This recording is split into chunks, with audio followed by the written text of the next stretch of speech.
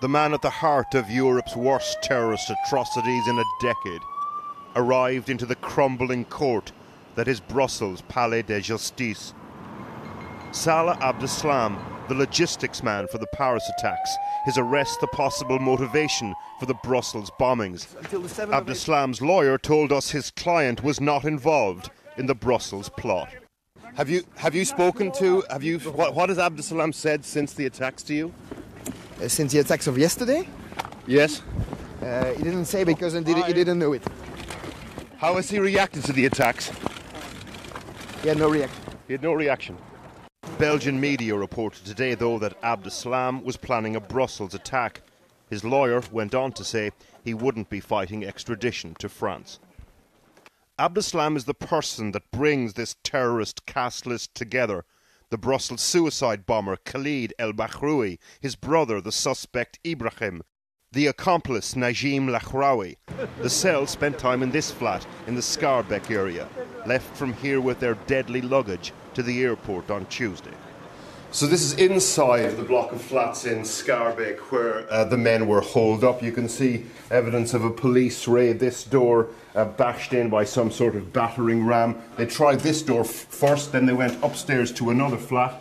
You come up here, and then we come to the very top floor. We assume that this is the flat the men were holed up in. We think they lived here for about a month. We know that neighbours complained about their presence at some time over the last few weeks. And remember, when they put the explosives into the taxi, they couldn't fit them all in. So we assume that they brought some of the explosives in the luggage back to this flat, which was later taken by police.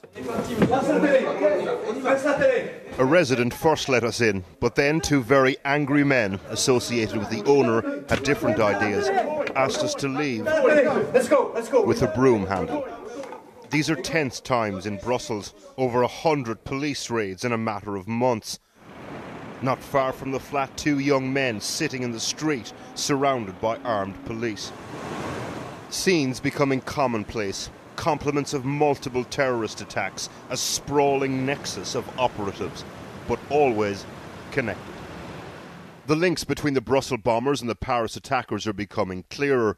We know that Ibrahim and Khalid el-Bakraoui were two of the Brussels suicide bombers. Khalid, who blew himself up at the Malbec metro station, provided safe houses for the Paris attackers.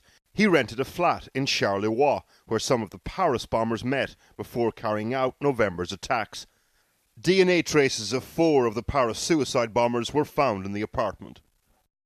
He also rented another flat in Forest. It was raided by Belgian police on the 15th of March. Mohammed Belkaid, previously unknown to authorities, was shot dead in the raid, but Salah Abdeslam escaped from it. He was captured 3 days later. Another to escape the flat was Najim Bakraoui. He's suspected to have blown himself up at the Zaventem airport, alongside Khalid's brother, Ibrahim, who has been identified by prosecutors. Bakraoui is believed to have been the bomb maker in the Paris attacks. His DNA was found in both of Khalid el-Bakraoui's flats and, according to French prosecutors, on suicide belts used in the Paris attacks. The streets of Molenbeek, Schaerbeek, where these men grew up and lived. Streets that at some level they've changed forever. You can tell because even Belgian cafe culture feels that little bit more fragile. Last word to the owners of À la Maison, Schaerbeek, Brussels. I think we've been blind. I say we, I don't know who exactly. We've been blind. It's our job too. We have to change the way we live together.